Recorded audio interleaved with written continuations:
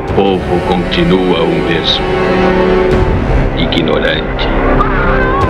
Inferior. O que é a existência? É a continuidade do sangue. Hi and welcome to Terry Talks Movies. This time around I've got a box set which is a deep horror movie rabbit hole that I was kind of peripherally aware of before the box set came out from Arrow Video. And when it did, I didn't get it immediately, but then I thought, give it a go. Go down the rabbit hole, which indeed I have.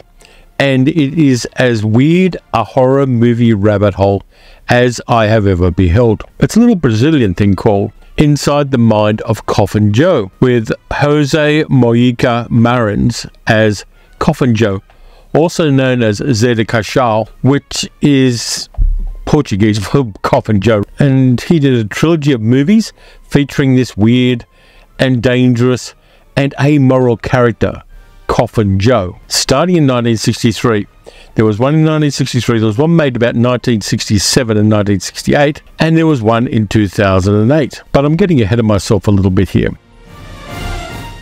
I had a bit of fun working out how to say Zé de Caixão, and when I did, I went to Google Translate because of course everybody does that. And the weird thing is I got a Portuguese translation of how to say it, and then I got the Australian translation of how to say it. I'm going to play them for you now, and they're a little bit different, so sit back, get ready to chuckle. Zé do Caixão. Zé do Caixão. Australian accents are a little bit weird. Beautiful big chunky box set there, Inside the Mind of Coffin Joe. He's pointing at you on that side, and on the other side, you see his overgrown fingernails, which grew bigger in the second movie. I've only watched the first two movies. I haven't watched the third, and I've just gestured so the thing's zooming on me. So stop that, you bloody AI. I haven't watched the third movie yet. Now, the first movie, and the movie titles are pretty good in the translated form. The first one's At Midnight, I'll Take Your Soul, which is pretty full on for 1963. The second movie from 1967-68 is This Night, I'll Possess Your Corpse. Well, Coffin Joe is an undertaker, so that's not unreasonable. And the third one, from 2008, is Embodiment of Evil. Of course, they have Portuguese titles because it's a Brazilian movie series, but those are the English translations. And this box set is crazily good. Unfortunately, they are a little bit expensive for Australians, but this one I think is worth it because it took me to a totally different horror universe than the one with which I'm familiar. Now, what I'll do first is I'll show you the box set, and then I'll talk about my experience with the first two movies. Starts out with a J card, because they all do, and I took the J card off for ease of showing it to you. There's the J card, and I'll pop that up there. I'm putting this in 4K, so you can freeze on that and see all of the extras and everything that's in there. There's over 900 minutes of stuff in this box set. So even though I paid slightly over $100 for it, don't tell Sal, it's worth it. There's a lot of stuff in there. I'll show you the box set first, then we'll go a bit deeper into the weird world of Coffin Joe. Now, these are reversible covers because there's a lot on each one of the Blu-rays here. There's the first one, At Midnight, I'll Take Your Soul, which is a pretty good illustration demonstrating the kind of stuff you see in that first movie. It's got a reversible cover as well, and there is the other stuff that is on that particular disc, The Strange World of José Mojica Marins. So you've got that in there. Put all that back, which is fascinating to watch. And each one has these little reversible cards, which are really, really cool. Beautiful artwork. Some of it's very simple, some of it's quite complex. And there's a bit of advertising stuff from Arrow there. You get Coffin Joe's business card. Hang on, let me just put that right. Not only that, you get Coffin Joe's business card, which is very cool. Not going to find many of those around. And it's little details like that that make a box set really, really fun. Here's the second one. This Night, I'll Possess Your Corpse. And when you see the women covered in spiders down there, the actresses are actually covered in spiders, tarantulas during the movie, which is crazy. The scenes on that are fantastically bad in the best possible way. There's your inside. There's the other side of it, The Strange World of Coffin Joe, which is a different documentary. And here is your reversible cards. Beautiful artwork on these. And my microphone is suffering from some kind of erectile dysfunction here. Not me, the microphone. I really like that card. That's probably the best of them. The third disc, which is kind of extreme, is The End of Man. A weird thing which is kind of adjacent to Coffin Joe. There's your inside. There's the other side of it with The Awakening Beast, another movie. There's a couple other cards. The End of Man and When the Gods Fall Asleep, which is a great title too. There's the other side of them. We're going to have to spend some time exploring all of these extras because a lot of them aren't part of the trilogy, but they're very much José Mojica Marins' other movies, some of which he plays characters that are kind of like Coffin Joe. Sometimes he's playing himself and explaining to people why he's not Coffin Joe. And there's also an anthology movie which has Coffin Joe as the host of the anthology movie. Lots of weird and wonderful stuff here. Then we got more. There's your third movie, which is the one from 2008, which gives closure to the trilogy. There's your inside bits. The reversible one, The Embodiment of Evil, that's the English title of that third movie in the series. Let's look at the cards. I love the artwork on these. They're just the best. And there's your there's a playlist and a little Coffin Joe thing there. We're still going. There's one more disc. Hallucinations of a Deranged Mind, which could be a description of this channel as well, but isn't in this case. Hellish Flesh. Again, that could be a description of this channel. And here are your cards. This one I like here. This one I really like the look of. But there's your cards. Chunky poster, which I'm going to keep in the box set. I'm not taking out the frame, which is, you know, I could. There's your reverse side. I can't show you that bit because it's got busty substances in it. Busty substances. We all know that the sight of a naked breast is going to obviously set off the YouTube algorithm, and it will have vapors and ask for smelling salts and all that kind of thing. So leaving that aside, there is some nudity in these movies. There's a book, Coffin Joe Against the World. I'll try to do a bit of a flip through here. There's your cast and crew for the movies. There's a Tim Lucas essay there about Zeta Caixão. There's a better picture of Coffin Joe. Fantastic looking rooster, that one. I'm not holding these straight for some reason. And there's a couple of other essays in there as well. Really good stuff. So the box set, and I'm going to post a link to where you can get this on Amazon. And if you use the link, I get a little bit of a bump from Amazon, which goes to an Amazon gift card so I can buy more movies for the channel. It's a vicious circle.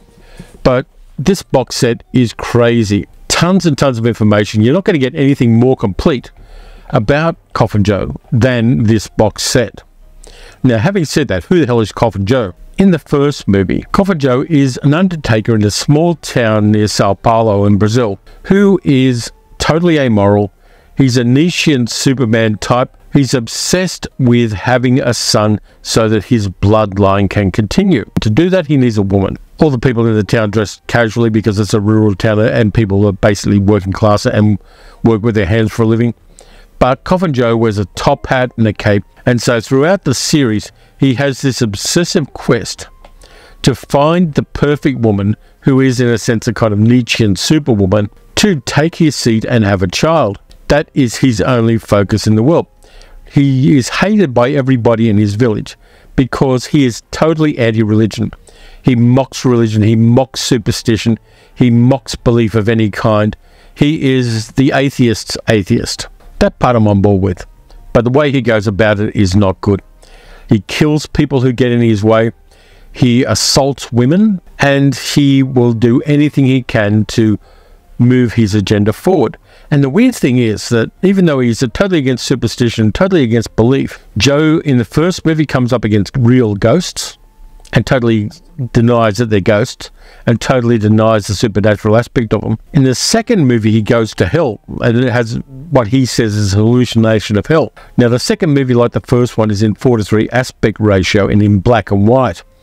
But the hell scenes are in really saturated Technicolor, which is eye-popping and weird, and it looks like a hell cabaret.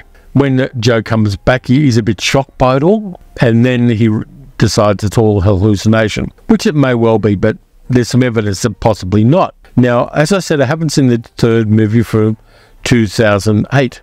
What I do know is that at the start of the third movie, Joe is in prison for 40 years.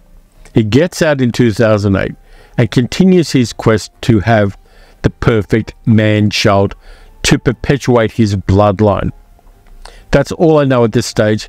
I have seen a little bit of a documentary about Coffin Joe, which gives a couple of spoilers on that, but I'm not going to indulge that further. I actually stopped watching the documentary so that I didn't get into the spoilery territory for the third movie, The Embodiment of Evil. So that's who Joe is. Now, culturally, there isn't a horror movie character or a horror movie host, which indeed Jose was for a very long time in Brazil. He died in 2020. It has had a greater cultural impact on any country. He is, as the box set says, the boogieman of Brazil. He's the Freddy Krueger of Brazil. There's a Jason Voorhees and Michael Myers of Brazil. He had an enormous cultural impact. Parlayed that into a whole bunch of different things. He did the anthology movie series. There were documentaries about him. There were kind of meta-fictional movies where he plays himself playing Coffin Joe and trying to dissuade people from believing that Coffin Joe is real. He did a whole bunch of different TV series. Some of them were horror movie host series, some of which were series where contemporary issues were discussed in a panel format with Marins as kind of Coffin Joe in that format. So he had an enormous cultural impact as a cult figure in Brazil. In fact, in 2019 or 2018, there was actually a Mardi Gras float in Rio of Coffin Joe, an enormous Coffin Joe done as a Mardi Gras float. He was a kind of unprecedented and never to be equaled creation, which had a cultural impact on an entire nation. And it's now honoured by this wonderful, weird box set. I love this kind of stuff. I love finding out about things I don't know. And even though as far back as VHS days, I was kind of aware of this weird Brazilian horror thing called Coffin Joe, but the only copies of it I ever saw were really, really, really bad VHS tapes, and so I never got into it. All of the Coffin Joe stuff that I've seen from the box set so far has been restored. The transfers are fantastic. The restorations are on point. The sound quality, the video quality, everything is terrific. And because of that cultural impact that Marins had in Brazil, the Brazilian government put money in to do these restorations because it was culturally important. He was as important to Brazilian culture as Skippy the bush kangaroo is to Australian culture, though somewhat different. The whole thing about Coffin Joe is he smacked the cultural beliefs of Brazil in the face. He was an atheist. He was not respectful of women. He was brutal. There's a scene where a guy and he have a bar fight and he smashes a beer bottle across the side of a table and stabs a guy in the hands and severs his fingers with it. And this is in a movie that was made in 1964. Brazil had never had a horror movie of its own before that point. Then Marins came in and he just went, hold my beer, and totally created a landscape of Brazilian horror movies, which he was at the top of. I just love the fact that he did that. Now, Marins himself grew up loving cinema. His religion was cinema. He grew up, his father was running a cinema, and the family lived above the cinema in an apartment, which for me is a perfect way to be brought up. It's a cinema paradiso kind of thing, only the guy ended up making horror movies. But he lived and breathed cinema, and he contributed to it as well, which is the takeaway from Coffin Joe and José Mojica Marins. He gave back to cinema. He was a passionate person who loved cinema, and he gave back to it, and he changed the cultural landscape of his country by doing so. Fantastic story. I think somebody should do a biopic about him at some stage. There is a whole bunch of autobiographical stuff in this, but I think a biopic of him would be an interesting film to see. I'm not sure whether anybody will ever do it, but if they did, I would get a ticket. If you're a horror movie fan, you might want to pick this one up. You're going to get a lot of entertainment. Have a look. There are all the different titles of the different bits and pieces in this box set. Some of them are longer than others. Some of them are Coffin Joe adjacent, but they're all part of that industry that Marins created. I'm going to just enjoy dipping into that and learning more about this. For me, going down those rabbit holes of the cult movies of other cultures, particularly non-English speaking cultures, is endlessly fascinating. There's always one more that you don't know about, and then some group of people like Arrow Video bring out something, and you go down the rabbit hole and you learn a little bit more about cinema. You learn a little bit more about the kinds of cinema other people love. You kind of realize that it's a never-ending treadmill. It's a Sisyphean job. Once you think you know a lot, you find that there's a ton more to know. And that's part of the joy of being a film buff. So that's it for this time around. The box set really blew my mind. If you enjoyed the video, please like, subscribe, hit the notification bell, leave a comment. Most of the people watching these videos aren't subscribed, and there's a ton of stuff on the channel which may be of interest to you. So you might want to check those out. You can also help the channel by donating on the YouTube page. You can also become a patron at patreon.com/TerryTalksMovies. Next up, we're going back to Science Fiction Saturday again. I've got a couple of good ideas for that. I haven't watched the movies yet, but I inevitably will. And I inevitably will come up with those half-assed observations I make that both delight and annoy the audience. So until then, watch some good movies, watch some bad movies. Dip into your Brazilian horror movies and just have your mind blown. And I'll catch you next time.